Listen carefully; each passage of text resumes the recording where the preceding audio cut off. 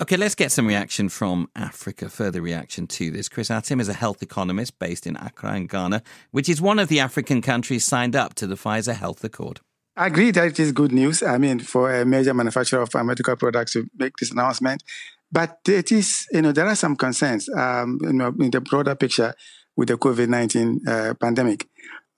First of all, it comes, well after the peak of the pandemic, when now the demand for their products is, in the West, and at least in the advanced countries anyway, is well below what it was before, and now they can begin to, talk about the concerns of less developed countries. Does that annoy you? Does that make you feel annoyed? Because also the problem will be if we have another pandemic, even if those drugs are not being sold for profit.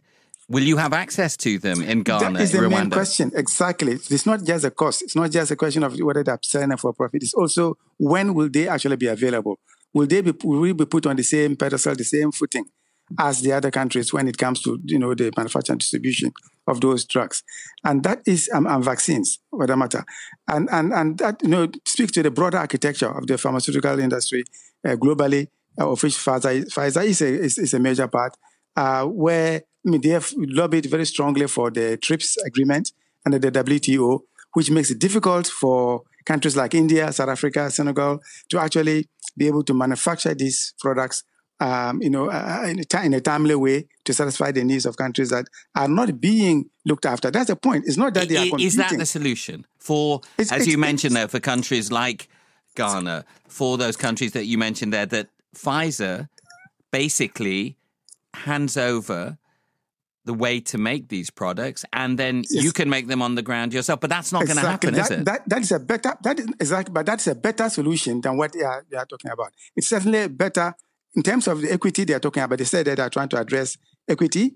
But, the way to address global equity is not to say, you would sell them for on a non-profit basis, but without telling us if we would be put on the same priority basis as your home countries who are demanding these drugs. And some of them even can make laws to prevent you from exporting the drugs, as we've seen before. So, it's really important that we are able to manufacture these drugs when we need them, especially on an emergency basis. The TRIPS makes that impossible, difficult at the very least, to actually manufacture them on an emergency basis. And we saw during the pandemic that we couldn't even do that, But the drug companies would say, the likes of Pfizer, that if they did that, countries like Ghana don't have the capability to manufacture the drug at the moment, that you wouldn't be able to do it.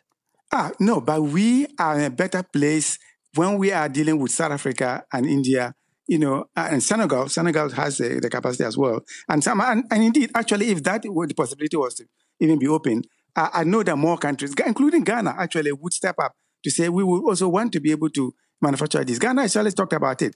Because we are asking ourselves, suppose there are really deadly virus emerges that is ravaging our populations and as well as the West, and in a way that is really unlike, say, the COVID one. The COVID one was bad enough, but suppose it's worse than that, and people actually dying in their droves.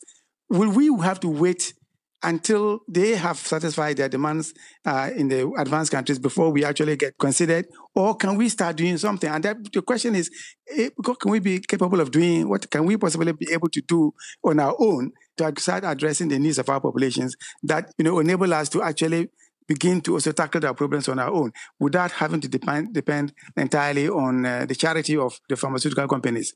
And charity has not been their most important or their strongest suit in their history. The pharmaceutical companies would say that they are businesses, they need to make money, and that it is governments that have to sort out those problems. They make the drugs, they should be able to sell them at whatever price they want. So in a way, Pfizer could say, this is a very bold step that they're taking.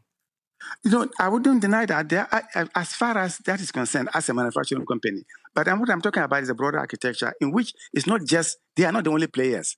When we talk about the health equity and the problems, of the world, of populations, in our kind of countries, we are talking about the architecture in which both these companies and their governments also have responsibilities.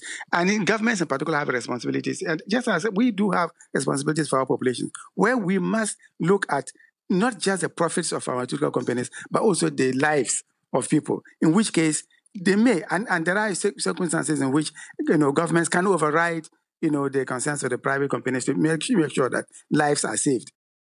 Chris Atim there with his reaction to that announcement by Pfizer.